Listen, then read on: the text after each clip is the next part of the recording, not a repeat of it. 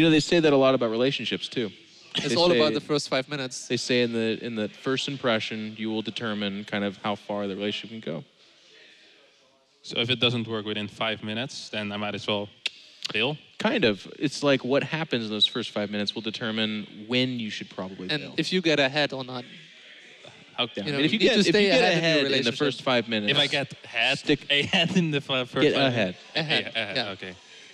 Not Okay. just get ahead. If I get ahead in the first 5 minutes, though, that's pretty Yeah, if you positive. get as well, ahead in the isn't first it? 5 minutes, you should stick around probably. Okay. It's a good one. I'm not sure if you should stick around then. How come? She might be crazy, no? It's a bit superficial, isn't it? What?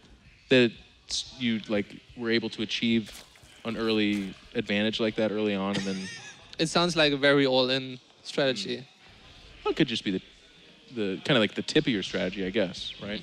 It doesn't have to be everything. It doesn't have to be the whole Yeah, but a lot of whole ti- thrust. It could be your way in, you know?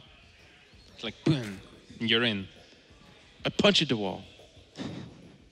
I'm not sure where we're going anymore. It's okay.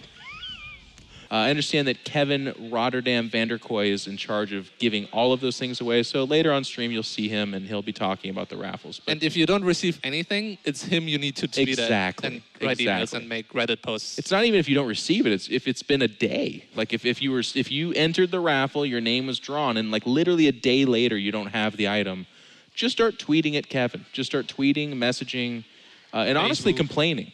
You just Facebooking contact is him anywhere, fine. basically. Find Yep. his private Facebook and message him there. It's more effective. Send him text. Right on the wall.